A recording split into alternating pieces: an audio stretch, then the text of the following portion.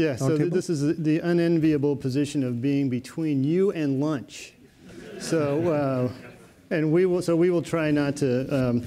So we really had two goals for this session here, and it may be that we get to one and not the other, but our first goal was to sort of sit back as we're concluding a morning of presentations and discussion and see if we could extract a couple of themes and maybe identify a few things that we can walk away from this morning with that will sort of be maybe questions in our minds, common themes that we're observing across these sessions that we can take back with us as we're thinking about these issues. And the second was, and we may not have as much time for that, so I'll tell you what, we'll braze a second if we have time for that. So,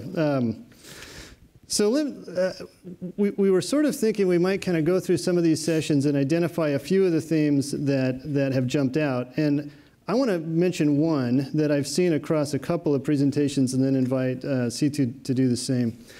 One of the things that struck me as I've been listening to every one of these presentations is that something that nobody really was explicit about, but that there was somebody, in every one of these cases, there was somebody who stepped forward and said, we got to do this, and there was a will of not only an individual, but of an organization to back that initiative. So if you think about this, you have, and I thought one of the greatest examples of that was this, was the Doherty presentation, where we had people who were willing to step forward on their own volunteer time and identify a need and step into that vacuum and say, okay, what can we do? And the way they went about that was, I'm not going to go and try and get resources for this. I'm not going to try and persuade people to support this. We're going to do it on our own dime, on our own time, and investing our own resources, and then we're going to sort of see who comes. And and that may be the starkest example across the cases, but in every one of these situations that we saw this morning, there was somebody willing to step forward. And we even had an invitation from Cindy to say, okay, look, if any of you are sort of sitting here and having any thoughts about how you might get involved, she's trying to stoke that and say, be one of those change agents. So let's I guess, flag as one theme across these initiatives today. These initiatives were not driven by a pressing market need. They were not driven by organizations that were in financial stress and somehow had to fix a problem. They were driven by somebody who saw a need in the world, a social problem that they wanted to solve, and then they said, we're going to step forward and do something about that. That, I think, is inspiring to me and maybe one of the themes that I'm going to take away from the morning. Seethu? Yeah, thanks, Stuart. So from my standpoint, I thought rather than summarize broad takeaways, I thought I would connect some of what we are doing here at the school to what happened in those talks. So Equifax, well, there were a couple of questions about, given the data breach and so on, how wise is it to, make the data open to the community? So speaking to our own partnership with Equifax, so one of our PhD students in marketing, and I'm a marketing professor, by the way, is working on her dissertation using Equifax data. So this data was made available on a secure laptop, which you couldn't copy things out of and so on, to make sure that everything was protected. And of course, data was all anonymized. But she has done some very fascinating research, which she will soon defend when she defends her thesis and starts as an assistant professor, where she uncovers some interesting psychological aspects of how consumers react to auto loans and how people at dealerships who are negotiating with the consumers on terms of the trade also succumb to some psychological mechanisms in what kind of terms of trade are finally negotiated. So that's something that we at least have partnered with them directly in terms of exploiting their data. Now MasterCard, I know I saw Dana this morning. Dana, are you still here from MasterCard? Sean, are you here? So there you are. So Sean Hillary is a board member of the center that I run. And I know Michael said this briefly before, but MasterCard is working with us in sponsoring a project for our students. So this is a practicum project where it's not so much informing their business strategy as, well, we'll make our data available. You figure out how this is going to be of benefit to the community at large. So therefore, we are doing some interesting things with our master's students in analytics and working with MasterCard as we speak. And in this effort, the Dougherty data set or the vacancy data set could potentially be exploited as well, which is, if there is potential blight in a neighborhood, how would that play into the health of the neighborhood in some indirect ways? I mean, $17 million was shown in the morning as the direct cost of what the forestry department has to incur by way of upkeep and so on. But there are a lot of indirect costs. If there is blight, that can kind of affect the geographic neighborhoods nearby, and how do you kind of estimate that, and how do you quantify the benefits gained on that front from solving blight issues? So that's something I thought I would mention. And here is another way in which Washington University or Olin Business School can involve itself in these community data for good projects.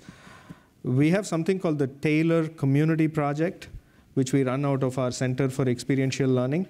So you can bring projects to us. It doesn't cost you a dime as long as it's seen as a nonprofit, community project.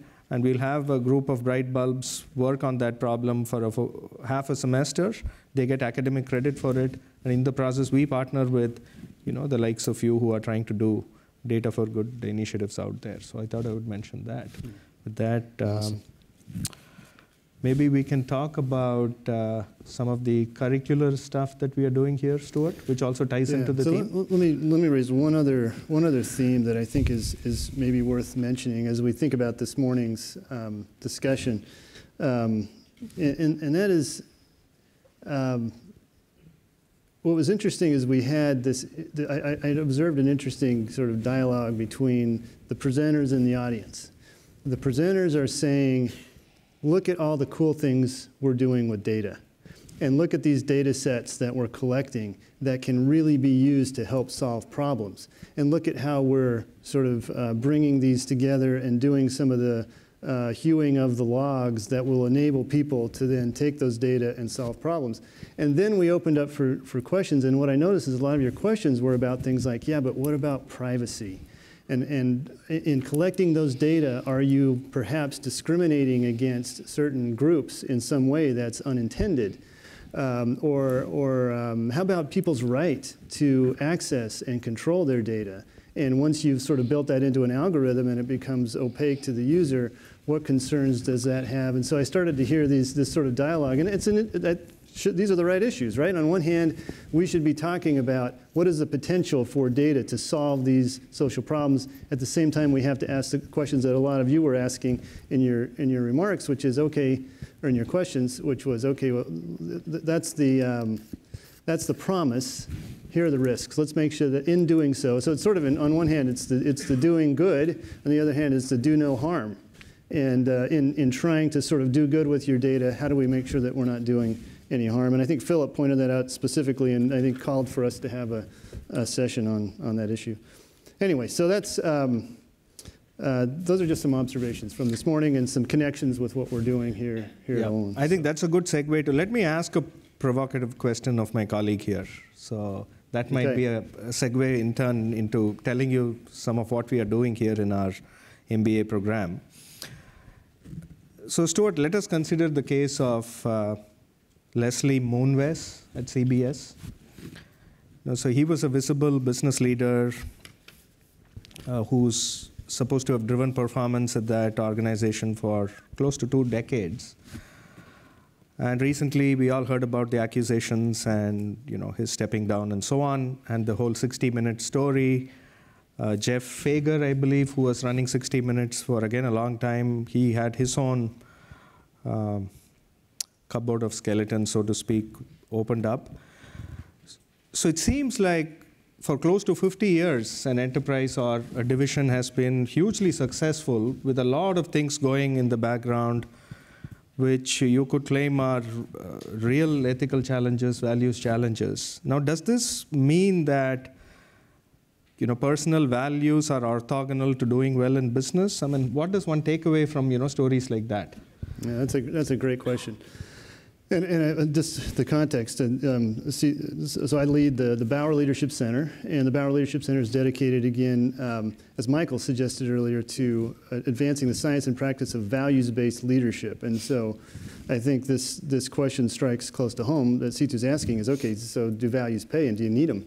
And can you be a very successful organization without any kind of attending to values? And I think the short answer is yes, you can. I mean, I think to tie it back into this conference, we're bringing organizations here to talk who have chosen to invest in initiatives that would that are helping advance the social good. Would they be okay if they didn't pursue those initiatives? I think, yeah, in most cases it actually is a cost. If you think about it, values are an additional constraint on an organization's capacity to respond to the competitive dynamics that they're facing. And so a lot of people would ask the question, why impose that additional constraint? But now let me give you two critical reasons why I think the answer is absolutely they should.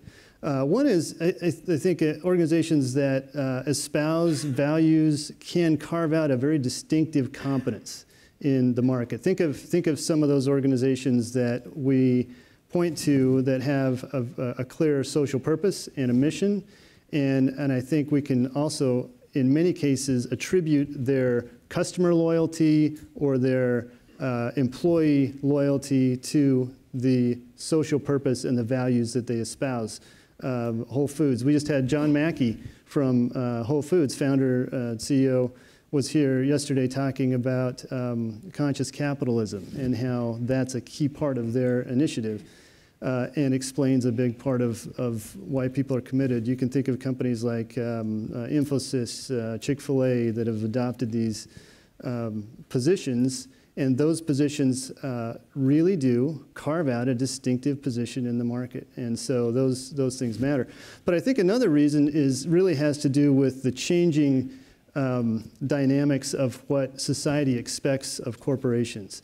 And we heard that earlier. I think it was David, our first speaker, who talked about how specifically millennials are pushing Equifax increasingly to think about their social purpose. We're not just doing cybersecurity, we're solving community problems.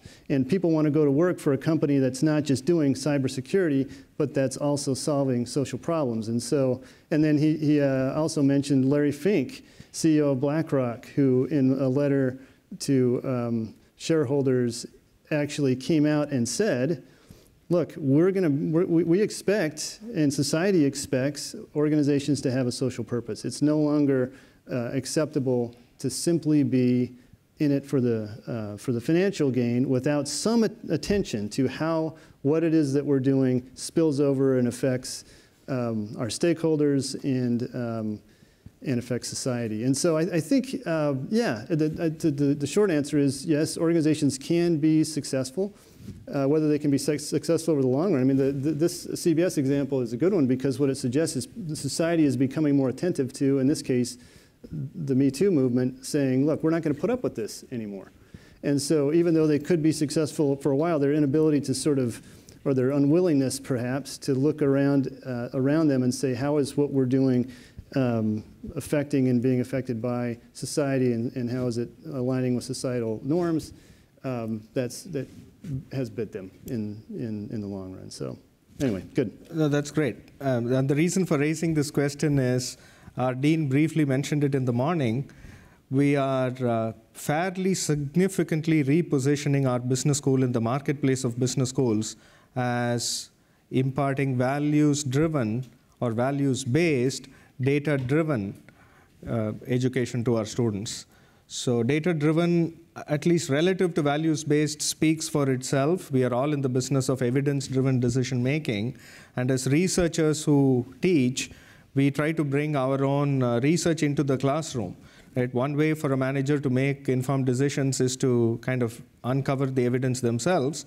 But another, which is a time-tested way, is to lean on researchers who can encapsulate that body of data-based, evidence-based wisdom in the classroom, which they can then take as more enlightened managers.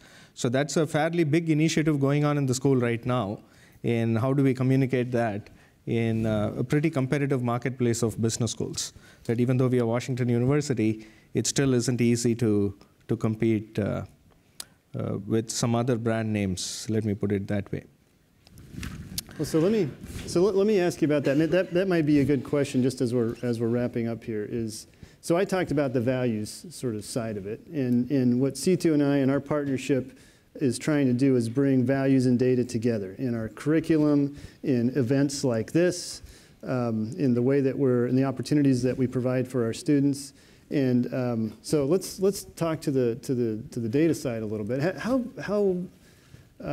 well do you think students, or business schools maybe I should ask, are doing at really training their students to be evidence-based in their decisions, rather than going with the latest fads and the latest buzzwords? And then how can we do that better? And maybe we can point to some things that we're doing here at Olin.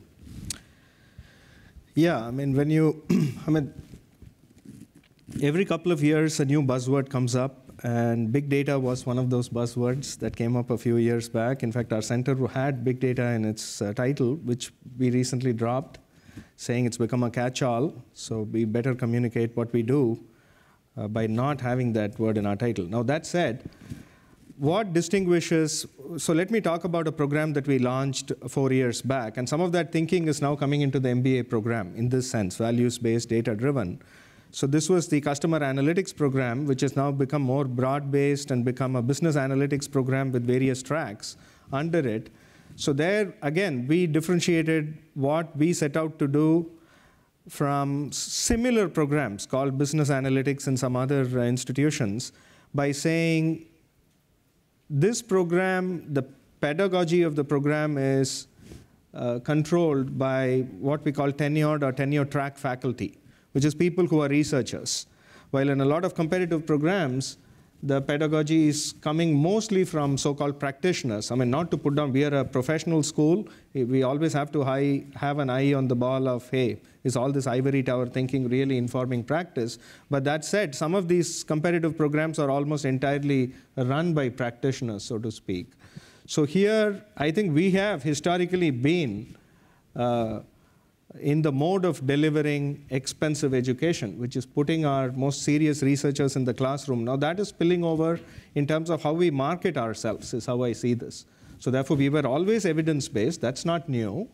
But systematizing the thinking and the positioning of the school just disciplines all of us into making sure we pay attention to these so-called strategic pillars, as our dean would call them, in the classroom by touching upon the fact that, hey, here is one way of running A/B tests or experiments or using your data warehouse to make better decisions. But if you don't have that luxury, at least you're left with a body of knowledge that has come from several years, maybe decades of research among academics, which you can lean on as useful prior knowledge before you make those decisions in the marketplace. That's great. Right?